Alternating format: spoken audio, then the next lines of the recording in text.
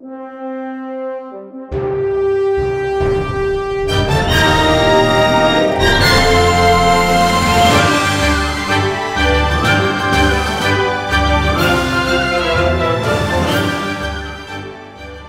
fact that it was a comedy, number one. I really like watching comedies, and I'm always putting a lot of comedy in my films, and often it gets taken out because the films are supposed to be serious.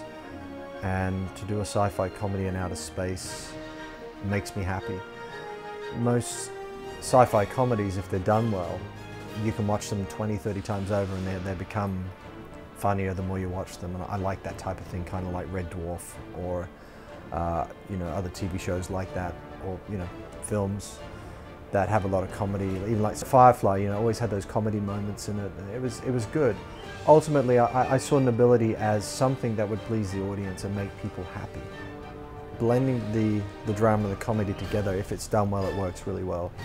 And you can see that in movies like Galaxy Quest, which, even though it was a comedy, it was still played as a serious film, and you watch it, it's got a great logic.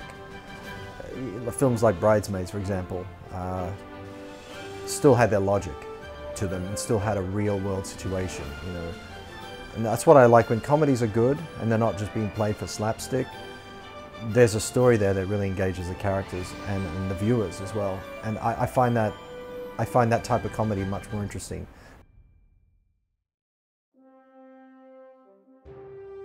At the age of 2, I was watching Neil Armstrong walk on the moon, and he was on television. And my dad took me outside and said, "That guy on TV is on the moon up there." He was in England at night time.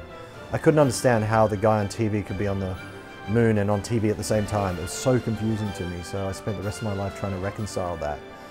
And I just got obsessed with science and, you know, television, or, you know, the visual image, and trying to recreate that. And obviously films like Star Wars were great and very enjoyable. It's like, how did they do that? I needed to know how it was made. And I always had cameras in my hands anyway. I was obsessed with things like lenses and filming things, and it just blended. It just became a natural extension of who I was. I just think of sci-fi every day and night. I'm always dreaming of another movie. There's not a day goes by where I don't think about, you know, the next film or what I'm going to do in the next film, or I develop the storyline or something for the upcoming movie. I can't not do that.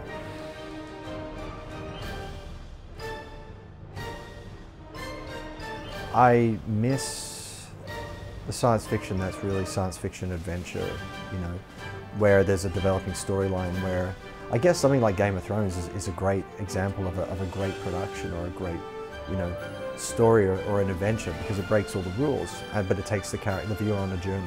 You go somewhere with that. And I wish people were doing something like Game of Thrones in outer space. I think a lot of television has obviously been made for the money. And I can't name those shows because they're still good shows, but it's not what I want to see, you know. And I miss the, you know, the real science sometimes, and I miss the adventure, and I miss the love of character. And I mean, you know, we saw some of this in like Star Trek Next Generation. There was a point where those characters were really hitting off each other really well, and that's when it got really good. I think the audience are clever. I think when you watch a show, you can smell if it's something made from the heart or if it's made from the pocketbook. But you can kind of tell that, you know, this TV show is made by a committee, and they're just worried about the marketing aspect, but they're not thinking about the relationships of the people and how the people relate to each other. And you can see that very clearly. And of course they'll say, well, you know, blah, blah, we're paying for it, we should do blah, blah, blah. And I get it, you know, yes, they are paying for it. But often, because they're pushing the dollar so hard, they lose sight of what people want to see. That's why Firefly was so successful, because they took the risks. And Star Wars at the time was a very big risk. They all expected it. Everybody expected Star Wars to be a flop. Nobody sat there and said, this is going to be the greatest film ever made.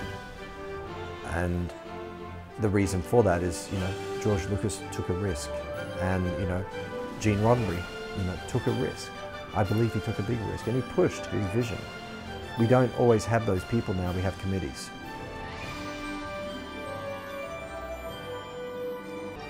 People are always complaining there's not enough good sci-fi on television.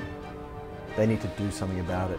So I think now's the point for people to step up and say, okay, we genuinely want to see some good science fiction made, and we want people to invest in us, because what we're doing is legitimate and real.